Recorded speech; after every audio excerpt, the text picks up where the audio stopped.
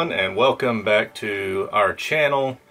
Today it's going to be really different. I am not a camera review guy. I do not do reviews of a multitude of products in the camera world.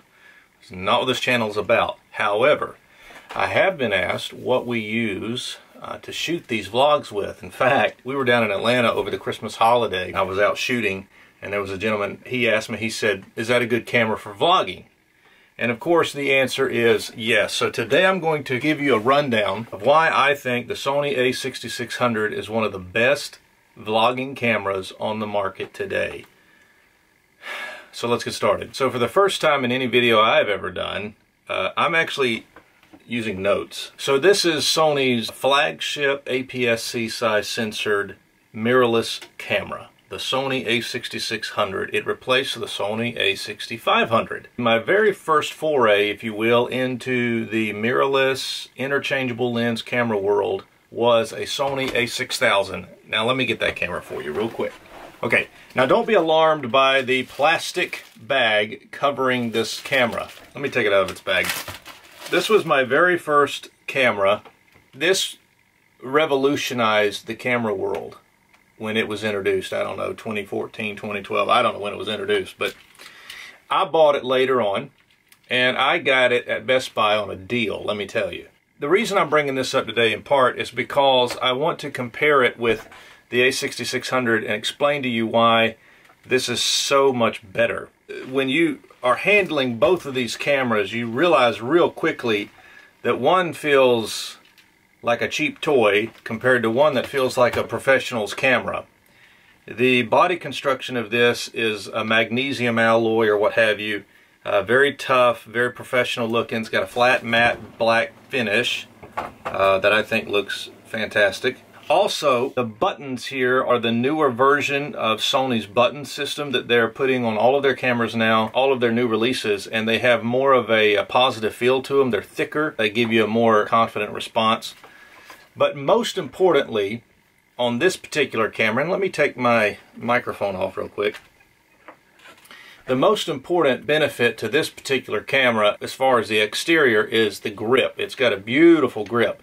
And part of the reason why it's got such a great grip is because it's got the bigger batteries. And let me tell you, these little guys pack a powerful punch. They last forever. And when I upgraded from these old traditional, what is it, FP 50 batteries or whatever they are, to this, I mean, noticeable upgrade. So if you are familiar with Sony a6000 and you're looking to up your game, currently in the market right now, the Sony a6600 is the top of the line Sony APS-C mirrorless camera. And you can't get any better than this in this particular segment. If you are an aspiring YouTuber, an aspiring photographer, someone that is looking to make a little bit of an investment, and you're thinking about the Sony a6600, I want to try to answer some questions for you and maybe dispel some fears for you.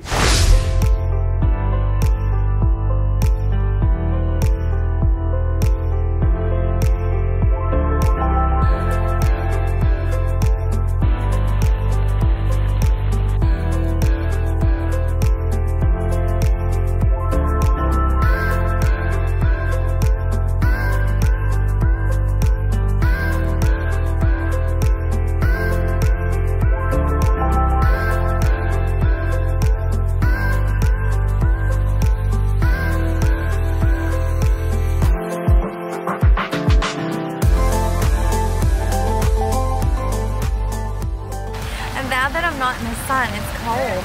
Like, this is warming me up. What I think is so fascinating is Sony recently released a camera they call the A7SC, and that's a full frame camera in this particular body, or something very similar to this particular body.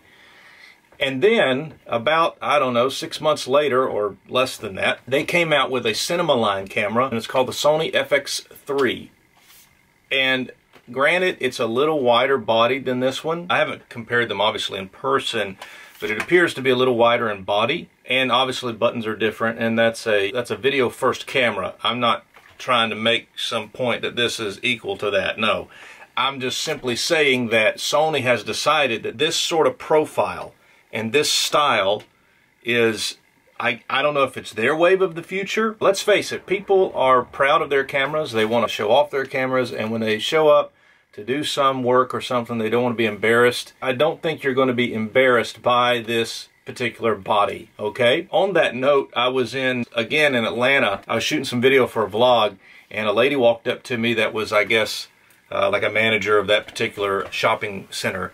And she was like, we do not allow professional photography here. And I explained to her that that's not what I was doing. She was convinced that I was producing some professional photography with this particular setup that you're looking at right here. I'm saying that because this gives an impression that you are serious. So that's the first thing. The appearance gives you a professional look, okay? And one of the things that I want to note here is a flip LCD screen. Now, I know that Sony, they have produced a flip out LCD screen, and that's probably better, but the Sony a6600 does have you covered when it comes to flipping forward. So you can use this as a vlog camera and frame yourself in the shot very easily. Now, they do have a hot shoe here. If you mount one of your external microphones here, then obviously you're covering the screen, right? So Small Rig has got you covered there.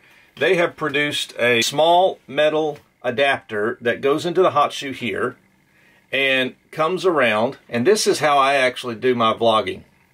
So this is my vlog setup. So I use a Rode Video Micro, and by the way, all of this, it's going to be in a link down in the description, and you can check it all out on Amazon. If you do decide to purchase, it's no extra cost to you, but it does relay back to our channel and help us out. So if you want to help us out, that's how you can do it. And it's no extra cost to you. I love the dead cat on here, which is what you're seeing here, this huge, you know, fluffy thing. It's actually covering the microphone. When you get near a microphone and you blow into it, it's going to make all kinds of horrible noise. This helps to solve that issue. So when you're outside and it's blowing wind profusely, I always leave this on. You can keep this on, and that'll help your audio tremendously. And that is my vlog setup here as far as the camera body and the mic. If you're doing a lot of research on this camera, you know that it has the beefed up battery, you know it's got the better grip, you know it's got the magnesium alloy body, you know that it's got a flip LCD screen, and you also know that it has inside a 5-axis in-body image stabilization sensor. That is a huge upgrade, let me tell you. And to go along with that and to match that, this is a Sony G lens, not a G Master, just a Sony G lens. It's a f4 18-105G. Maybe Sony could come out with a version 2 of this. I think it could be updated. But if you're going to buy an all-around camera lens, if you want to upgrade from your kit lens, that kit lens is what you see right here. One of the options is the Sony G, the 18-105 f4. Three major positives, I believe, to this particular lens. One is it does have a power zoom. You know, it's a 105 millimeter. Sony APS-C is a 1.5 crop. So when you do the math on that, you're at 157.5 millimeters. So that's quite an extension. When you're running and gunning, you're doing fast videography work for a vlog. The last thing that you want to do is sit around changing lenses when you're out in the field. So you almost want to have a grab-and-go scenario where you just grab your camera, it's got its lens attached, and you're just going. No fuss, no confusion, just getting it done. This is an all-around dream of a lens to use because it'll reach way out there, but it also comes into 18 millimeters. So the equivalent in the full-frame world is a 27 millimeter. And you can vlog handheld with this particular camera and lens set up just like this. I've done it a lot, okay? Okay, this behind me feels like I'm lost on an island all alone, like completely untouched by humanity, and it just really has this really neat island vibe to it. It's really cool. Like, I'm gonna go start a fire and start building a hut. Y'all, you've got to come to Jekyll Island. Oh my goodness. I mean, this is like the best beach I've ever been to. Best island, I think. I haven't been to too many islands, but this is really like amazing. Out of the park. Yeah. The third thing about this lens is that it actually has optical steady shot. So what you're doing is you're combining the camera body that has image stabilization with a lens that has image stabilization. I'm not suggesting that it looks as good as a gimbal, but it does give you more flexibility, and it makes your footage look more smooth. You know, that's what you have it for. And if you're steady and patient, you can really get some beautiful footage, and you don't have those tremors.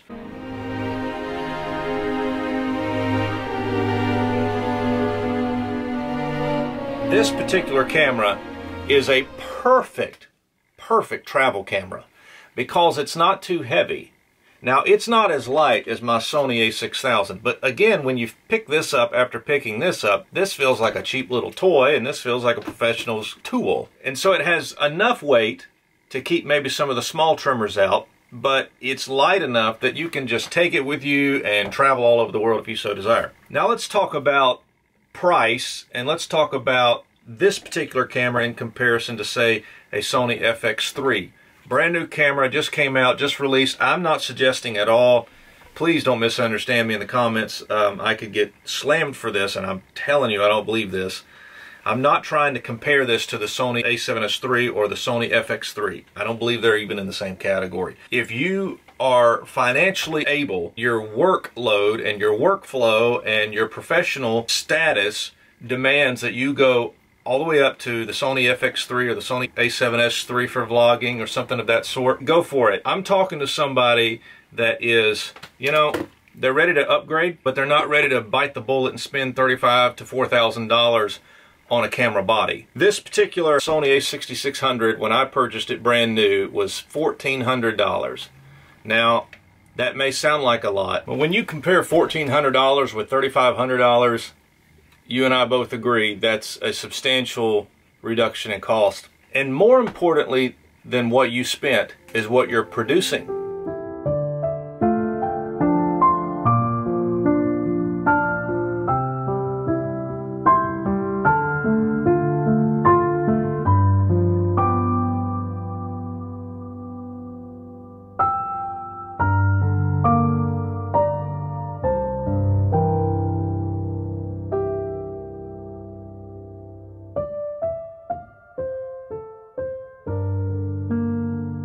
I know that the moment you step into the world of photography, the first thing you're going to do is get an interchangeable lensed camera. A camera that you can swap out lenses, right? Put another lens on it, get you a different look. Let me talk to you a little bit about the lenses that I've purchased. This is a 55 to 210. It's just kind of like the second kit lens. It's actually not a bad lens. Maybe it's completely overlooked and missed in the world, but this is actually not a bad lens, guys. I still like it. I'm still keeping it, okay? It reaches way out there, 210. If you multiply 210 times 1.5, let's do that. You know, that's going to extend you out to 315 millimeters, the full frame equivalent, right? And this lens is so cheap. I'm talking $250 or something. It's cheap. The lens that I'm using to shoot this video on right now is a Sigma 16mm 1.4. I have in my hand the Sigma 30mm 1.4. The one that I'm actually using my wife's camera to video this, by the way, everybody. And she has a Sony 5100, all right?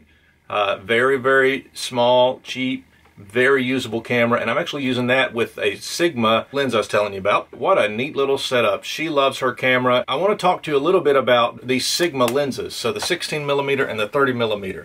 So this particular lens here is my photographer's lens, okay? This is the lens that I use to take all of my photos.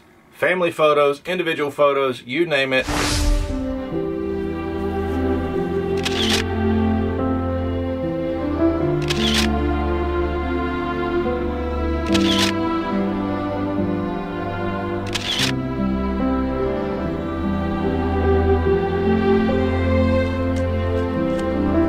When my wife and I were announcing that our second child was on the way, I actually, because again, I'm out in the field and I don't feel like changing lenses, and my first priority was to try to take the photo, not take video, but I'm there and I'm like, okay, let's switch it, let's do some video work. I just use this, slow mode it.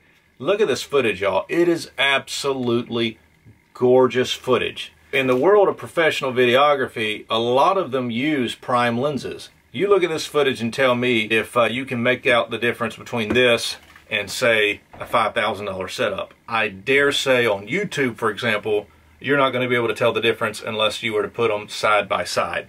And that's the whole point. Along with all of its video capabilities, yes, you can go in and change the picture profile. I don't do that. You can shoot 4K. I don't even shoot 4K. I shoot 1080p. Even for a professional, I feel like this would be an outstanding B camera. Say you're in a place where you're worried somebody would likely steal it, take it from you, and there goes $5,000, $6,000, $8,000. This is a much cheaper camera to replace. Also, it's dual purpose. As I've showed you, it takes absolutely beautiful video, but it also takes beautiful photos. And it is a, you know, it's a photo first camera with a heavy emphasis on its video capability. And that's why I feel like if you're going to buy one camera, you're in the market for a camera that, you know, you want to get above the bottom of the pack, but you're not really crazy to go into that $3,000 to $5,000 to $8,000 once you buy your camera body and your lenses and so forth. This is a great option for you.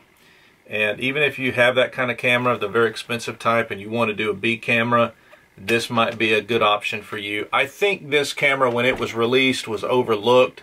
People were looking for something else, maybe like a Sony a6600, something with a few more features and so forth. But this is the direction that Sony was going in, and people didn't realize it at the time. As I told you, they've made that full-frame A7SC that looks similar to this. And they've also made the Sony FX3 that looks similar to this. At least give it a test run, put it in your hands.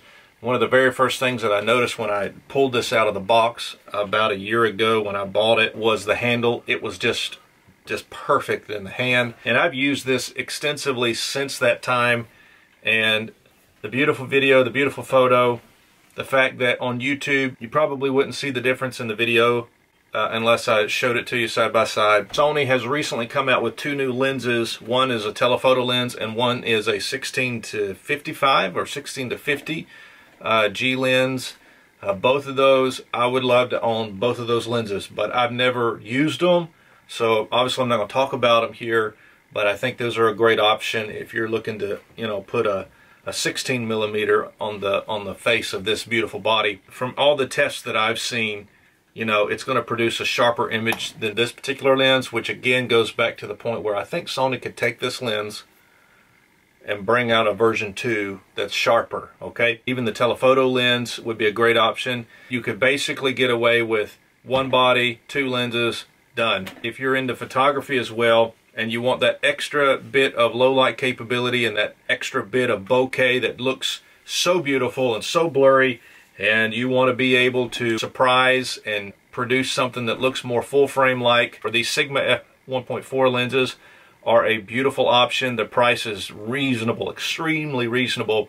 The quality out of these lenses is second to none. That's the kit that I'm using in all of our vlogs, along with my wife's Sony a5100 that I've already mentioned. And she uses her kit lens. We run it on auto, and I'm telling you, it produces some beautiful images as well. All right, everybody. Again, if you'd like to help the channel out, links in the description. And if you're new to the channel and you want to see us more, you can subscribe. That's your choice, of course. Hopefully, though, you enjoyed this video. Very different from my normal routine of things. So I'm going to sign off. Take care, guys.